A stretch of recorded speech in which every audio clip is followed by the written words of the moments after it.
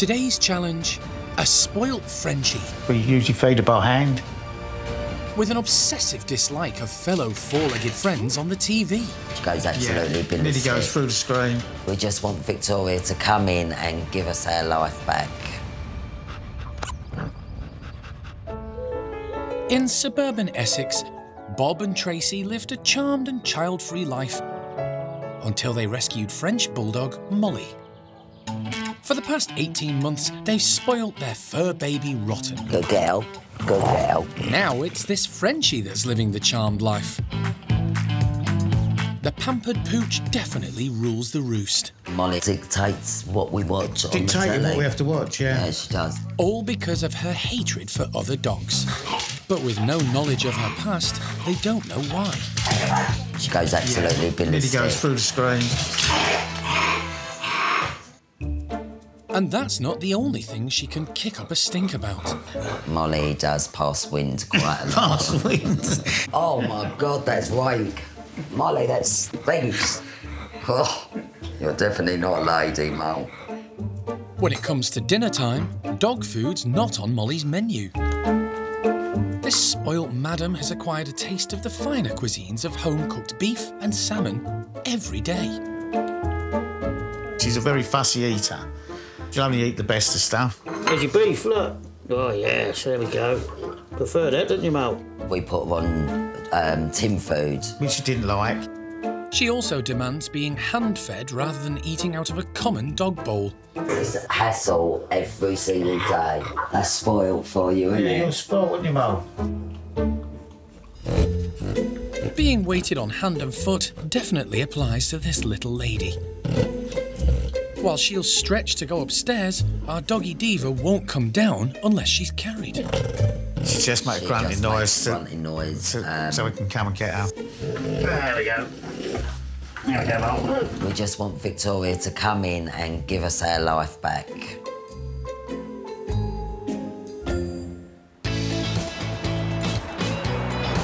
I'm really looking forward to meeting Molly. French bulldogs are very smart and loving dogs, and they love spending time with their families, which isn't surprising because they were bred to be companion dogs. But it seems like this little Frenchie has got her owners very well trained. Time to meet this 2-year-old madam. Hello, hello, hello you. Who's that, Mo? Are you and I going to be friends? Because we got to do some things together. Well, I don't think that that's the greatest thing to do. Yes. I smell a pong right now. Well, it's a nice way to say hello.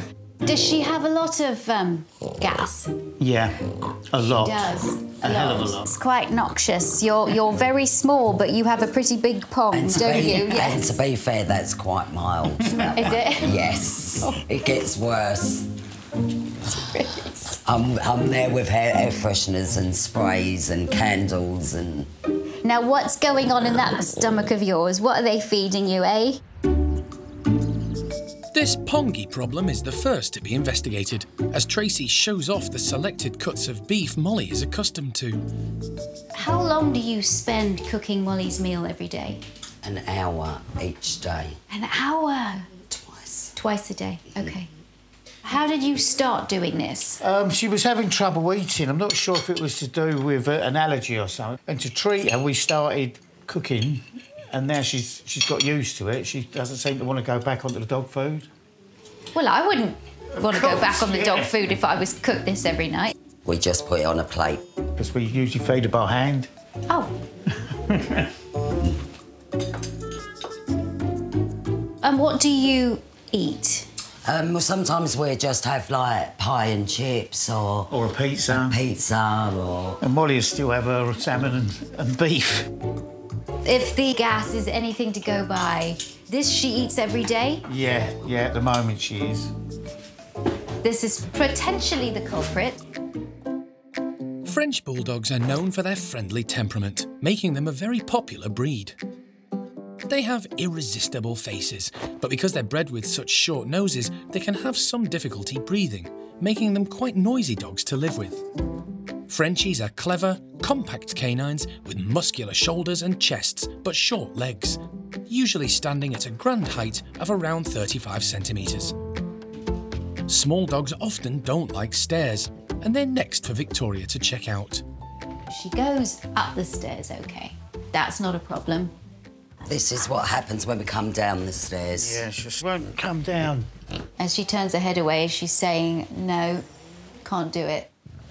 And we have to carry her down, which can be a bit dangerous on steep stairs like that. Yes, it is, because they are very steep. Yeah. Has she ever had an accident? Has she ever fallen downstairs at all? As far as we know, and she's never fallen down the stairs, not while we've had her, no. She's OK on a step. If it's literally just one or two a step, she's fine. It's a staircase. OK. Time to see the more extreme behaviour from Molly, and all Bob and Tracy have to do is switch on the TV and show a dog.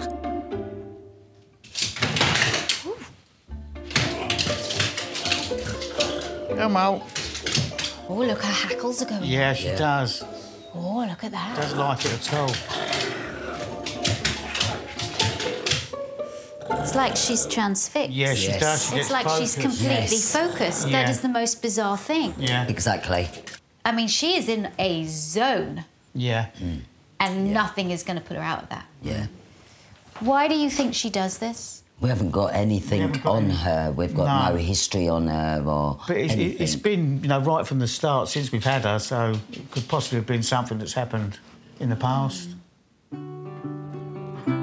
Research shows that despite dogs' memories not working like a human's, dogs are able to recall previous owners and traumatic experiences. But without knowing Molly's past, there's no way to pinpoint the cause of her behaviour. However, Victoria can help them with the future. Molly is loved. She's adored. She's maybe a little spoiled. Yeah, I'm afraid so. I think that maybe she's babied a little too much. OK. That she doesn't get as many opportunities day to day to do dog things in dog ways. Right. We have to change the picture for her. We don't really have a life at the moment with Molly, unfortunately. Well, it's time preparing the food, cooking the food, bringing up and down the stairs. I'm going to guide you in the right direction so that you can help Molly. So then, are you ready? Yes. Today. OK, guys, you sit on the stairs OK. and watch what I'm doing, all right? Come on then, Molly. First, Victoria wants to tackle Molly's most worrying and extreme behaviour. In real life, Molly is reactive and uncomfortable with other dogs. Now sit, Molly, sit, be good. And Victoria thinks she feels the same way when she sees dogs on TV, who are effectively in her lounge. What shall we do with you, hey? I'm going to have a moving picture of the dog, but without the sound. And what I'm trying to do is engage the brain. Right, OK. Because when she sees dogs on television, all of her focus is going on there, right? Yeah.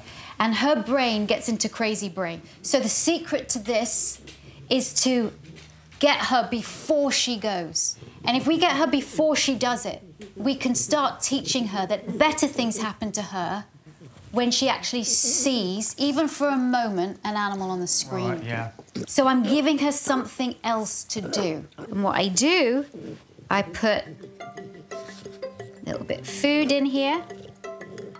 Turn the television on. Good girl. I'm going to wait for her to look at it. Then I'm going to watch her body language. If I see that tension suddenly come, I'm going to turn it off.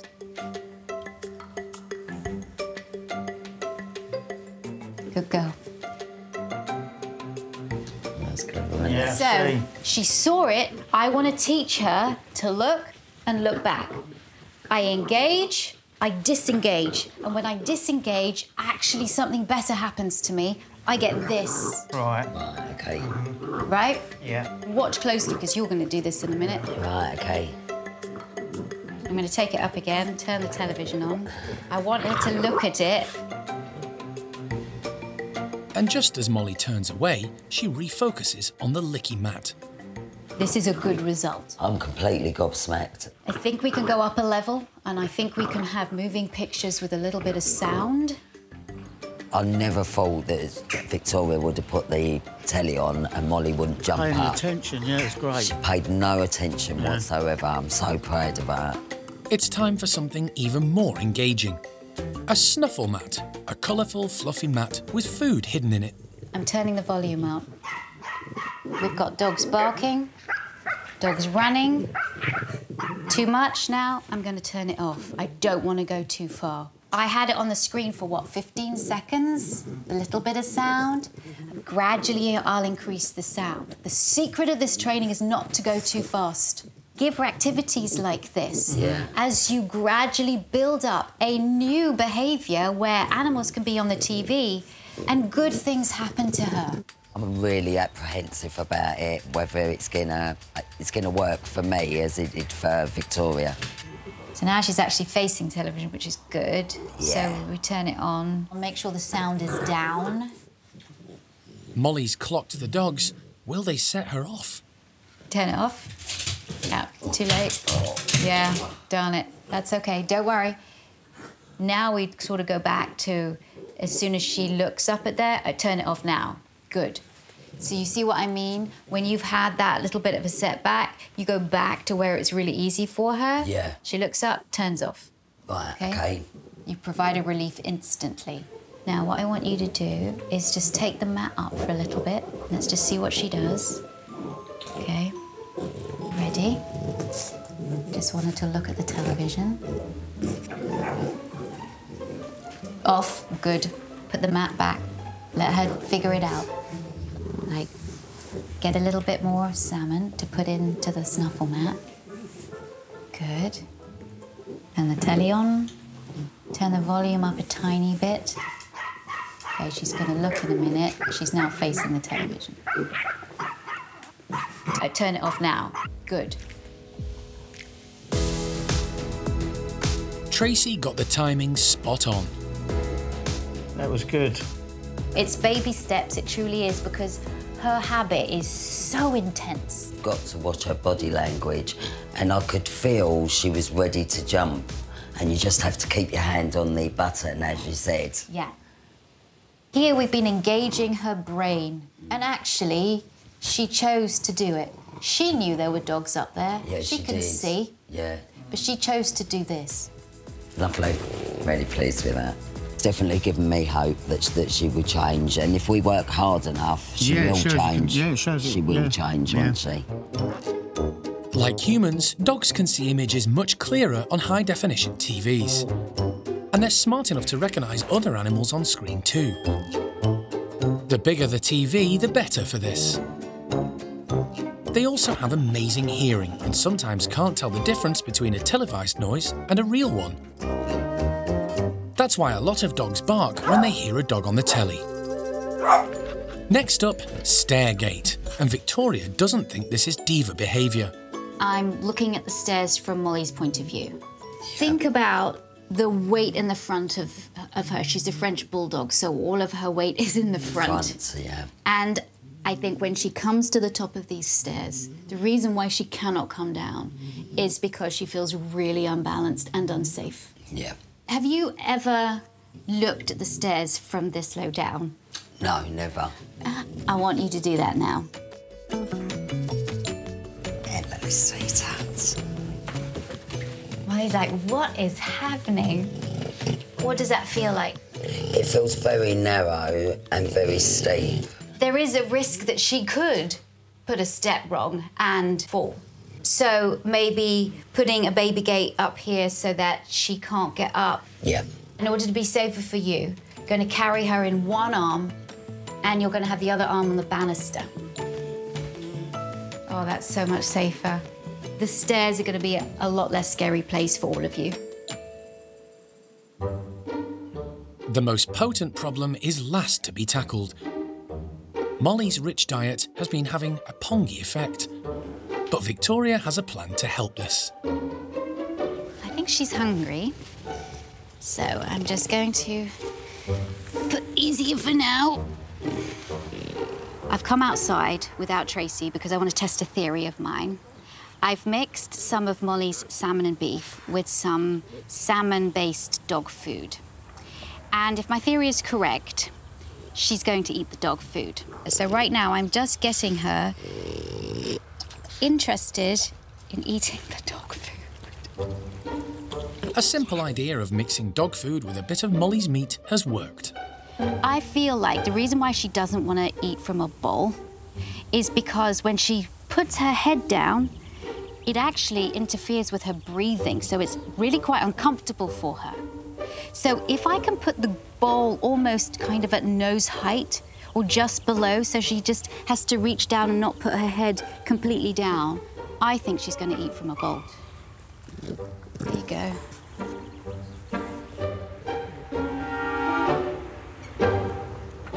Eureka! Molly is eating dog food from a bowl. Victoria's spot on with the theory. Time to show Tracy. This isn't a food bowl. This is something that I found in the hamster section. It's the only thing that I could find that she can put her head in a little down, but not fully, eating and breathing at the same time.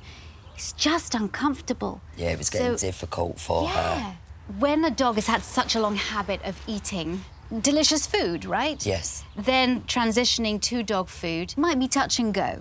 Yeah. This is really high quality, good food, dog food. It is out of a packet though.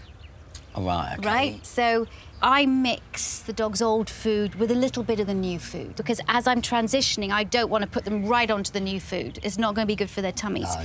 See, I've never thought of doing that, giving her dog food and then mixing our food with it.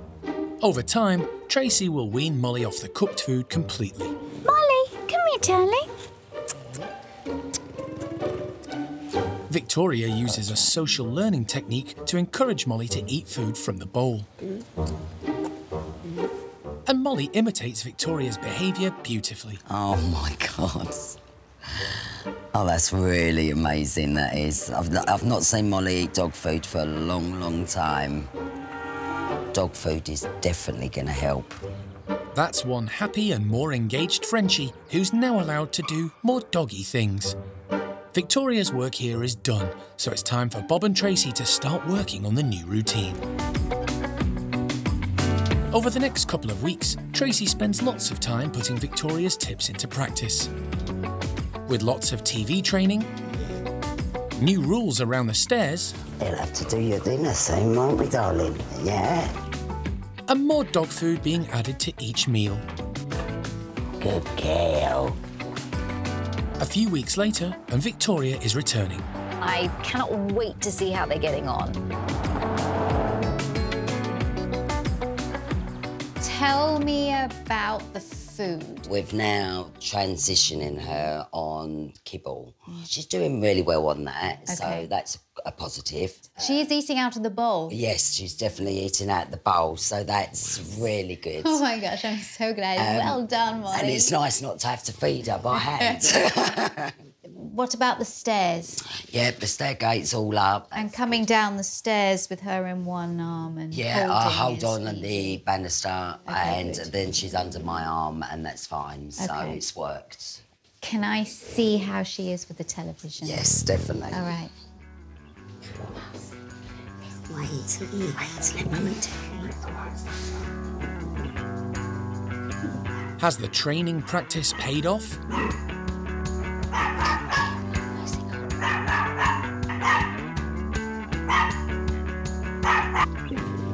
Yes, it has. Not even a flinch from Miss Frenchie whatsoever. That was on for what? A minute? Yeah, easy. Easy. When compared to what, I don't know, like a second? And she's been doing that for a good few days now. It will get to the point where you do this often enough and she's going to be so used to seeing dogs on television that it's just not going to bother her anymore. Yeah, yeah. And that's where you're going to get to. I have absolute faith. We played Mole, haven't we? We're very Both pleased. of you get an A+. Thank you. When I first arrived, Molly was taking over Tracy and Bob's life, but now the training is working so well, I think they're well on their way to becoming a more harmonious household. Thanks for watching. If you love It's Me or the Dog and want more dog training tips and tricks, visit my official site, positively.com.